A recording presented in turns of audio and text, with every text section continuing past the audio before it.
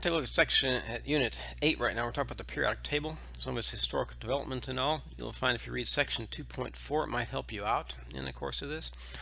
It deals with this sort of a topic. So two parts to it. One is the historical development of the periodic table. The other one is the current state of the periodic table that we have at this date, what it looks like at this day and age. And so if we go back into let's go back to the 1800s or so.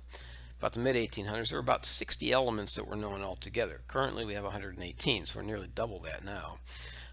Due to the various pieces of work that have been done with the laws of definite proportions and multiple proportions and all, among the other things that we have, the relative masses of the atoms were fairly well known. That oxygen was 8 times heavier than hydrogen, that nitrogen was 7 times heavier than hydrogen, that sort of thing.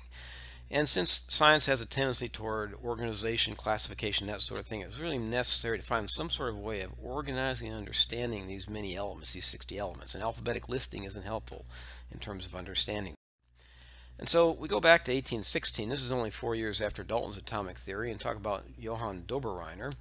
And what he noticed is that the elements seem to occur in trios, similar properties. Lithium, sodium, potassium, chlorine, bromine, iodine, all appeared to work together, and so these numbers out here, the 7, the 23, the 39, those are relative masses. So lithium is 7 times more massive than hydrogen, sodium is 23 times more massive, and so on.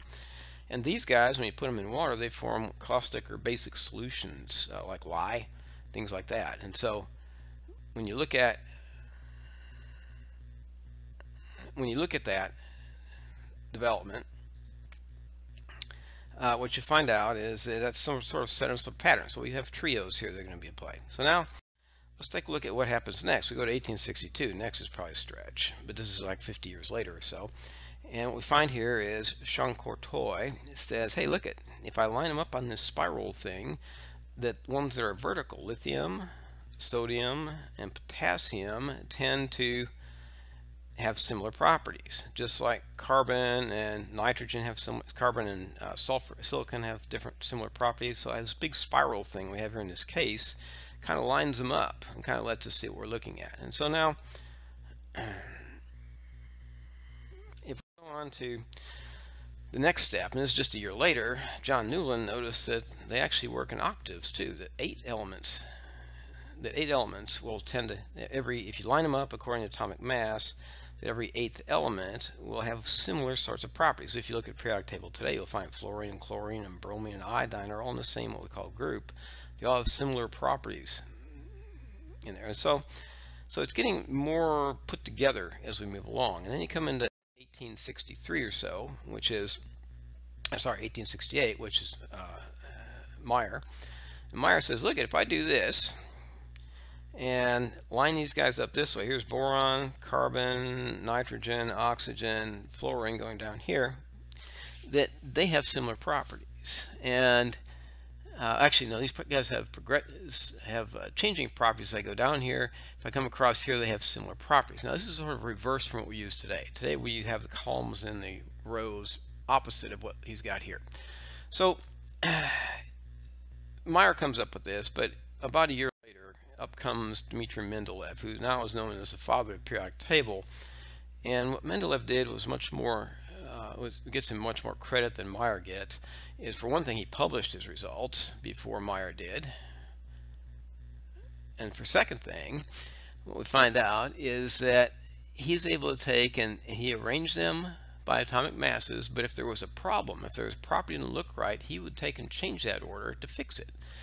And then he took and actually left holes in places where there didn't seem to be an element. So, for example, in this one, he called it ecosilicon, ended up being germanium. His predictions were 72, 5.5, 30 grams density, atomic mass, and so on.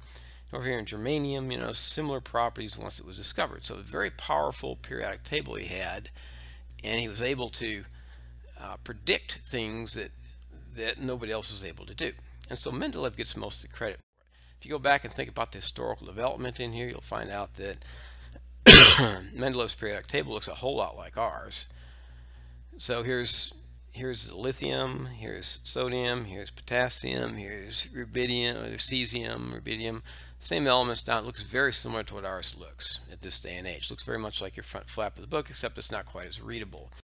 And so now we take a look here. This is a cartoon just to remind you what happened and the significance of this.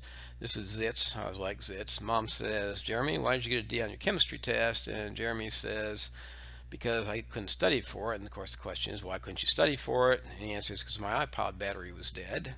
She kind of stares at him and he says, well, you can't study without an iPod, Mom. And then she says, and yet Mendeleev managed to organize a periodic table. So, you know, we've kind of moved along quite a bit. We actually do things. Now, today, if you look at historical development of elements, if you go about 1800, 1849, these first few in here, there are about 60 to 80 elements that are known. If you change the boxes on, you looked at the boxes, add them all up, they have about 60 to 80 of them. And now we're all the way out actually to 118 elements. So it's moved along. It keeps moving along all the time as we look at it. And so that's kind of our basic periodic table background. This is actually what the current IUPAC table looks like. This is the International Union of Pure and Applied Chemistry. The periodic table, it actually, as I said, comes all the way out to 118 elements now. We'll see more and more of these as we go along in the course. So that's your background on the periodic table. You might take a look at that section and see, because it's got some kind of interesting things in it.